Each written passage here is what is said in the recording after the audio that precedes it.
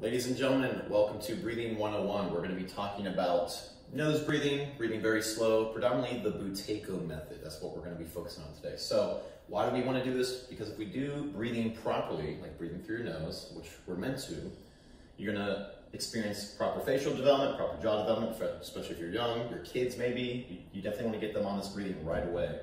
Deeper oxygenation levels on a mitochondrial level. What does that mean? Deeper into the cell, so that means the oxygen is just not going to be pulling on the plasma. It's actually going to deliver into the cell, so you're actually going to feel what it feels like to have proper oxygenation. So on top of that, it's also going to shift us into a parasympathetic state if done correctly. And that's a relaxed state. We want to be there. Most people are in a chronic state of stress, a chronic state of a sympathetic dominant state, so we don't want to be there. And then it's also going to help with asthma, your sleep, your life, honestly, your anxiety, depression, performance, both physically and mentally, and as well as your dental health. Very cool. Jaw structure. So if you mouth breathe, which is what we're not trying to do, you're going to experience probably a forward neck posture, a retracted jaw. That's not good for facial development. Overbite, yeah. That's not good for jaw development as well, overbite. So that's the reason why. There's a lot more details in this. I think we even have a blog post about this as well. Yeah, it's under our immune system blog post. We attach videos where Patrick McCowan talks about it more in detail, the science, the studies, if you ever want to check that out. Nice, nice. All right, so how are we going to do this? I'm going to try to keep this as simple as possible. So the first thing you guys want to learn is stop breathing through your mouth, stop breathing through your chest, and stop breathing through your lower belly. So where do we breathe? We got to only breathe through our nose. So if you're working out, if you're working in a stress state, whatever, wherever, whenever, try to only breathe through your nose. Try to breathe through your upper belly. So at the same time, we also want to kind of suck our tummy in because that's going to push the air up and that's going to expand our rib cage. If you ever look at a dog or maybe a fish, they got gills, dogs got ribs, they expand when they breathe. Their ribs expand. So we want to create space. That's where the mobility, the myofascial release is going to come in too. Especially with the Theracane, doing your abs. We go in a little bit more detail on our mobility guide. Go ahead, download that on consciouslift.com website. Just scroll to the bottom, it's right there. If you have problems downloading it, if you're not receiving it, just shoot me an email or a DM on Instagram. And that contains not just pictures, but videos of us going through it in detail. Yes, and once again, guys, the more we can unlock here, and even here as well, the QL, thoracolumbar, that's going to create more space, so we can create more expansion, but more and better breathing, obviously. So, once again, going back to this, nose breathing only, don't breathe through your mouth, don't breathe through your lower belly, you got to suck our tummy in. We got to create rib expansion. Get as tall as you can. Very, very slow breaths. We're looking for 2 to 6 breaths per minute. That's roughly going to be about 10 to 30 seconds each way. As in, if you're breathing in, start with 10 seconds. Breathing out, 10 seconds. Just a constant, steady flow of air. Here's the thing, guys. You want to feel a very cold, well, slightly colder air coming in and a slightly warmer air coming out. Barely moving the hairs on your nostrils, in your nostrils.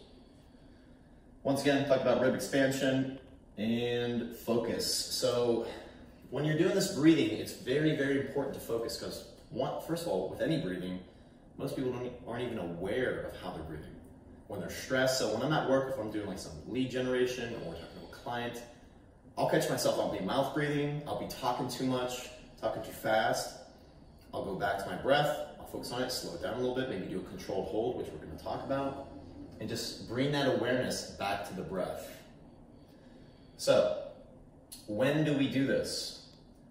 Relaxed or a controlled hold? So the relaxed method, you can do this when you're lying down. I like to treat this as my meditation. I think it's yielded so many more benefits focusing on the breath rather than just focusing on the stillness. You'll get a lot more benefits both physiologically and mentally, to be honest. So, once again, relax. You can do this lying down. You can do this sitting up, just throughout the day while you're driving, working once again. And all we're trying to focus on is get a consistent flow of air. Very slowly. Just keep that air very slowly, consistently coming in, going out. And then the other way to do this is to do a controlled hold. You can time it or you can count your steps. I really like the steps because it's just fun. And it gives me a challenge. So for example, I'll go walk to my car. I'll take a nice normal breath through the nose, through the belly, upper belly, and then I'll count how many steps I get until I reach my car. After you exhale, right? Exactly. So I'll exhale completely. And then you won't breathe. And I'll start walking, 1, 2. I'll roughly get about 40 to 80 steps, depending on how deficient I am in CO2, right? Mm-hmm. So the key is to do this every day, maybe even multiple times a day. This is why we recommend walking 3 times a day, 10 to 15 minutes, and then combining the breath work with that. What are other good times to do these breathing techniques? Other times would be during workouts for the controlled hold. I mean, you can do it while you're walking, obviously, while you're sitting. You can do it timed. You can time yourself while you're lying down. I like to do that as well. So take your nice breath, maybe for like 5 minutes. Just get relaxed. Try to slow your breath as much as you can. And then time yourself.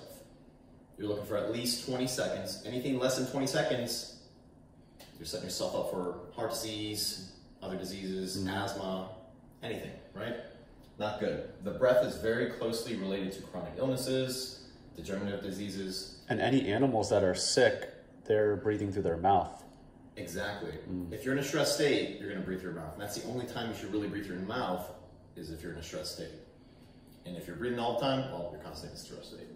So, once again, you can do a controlled hold, you can time it, or you can count your steps. Both are really good. Or you can just do a relaxed one where I just like to lay in my bed, maybe in the morning, and then record for 5 minutes, on average, how many breaths I get per minute.